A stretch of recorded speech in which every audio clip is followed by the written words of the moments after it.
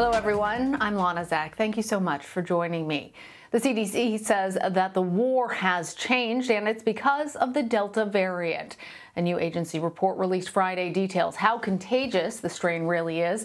Officials are now urging local health authorities, even in areas without high or substantial transmission, to consider additional mitigation measures.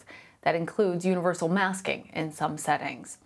The pace of new cases in the U.S. has nearly doubled in the last 2 weeks, and the Delta variant is largely to blame. Earlier this week, the head of the CDC said hospitalizations have surged past levels seen a year ago.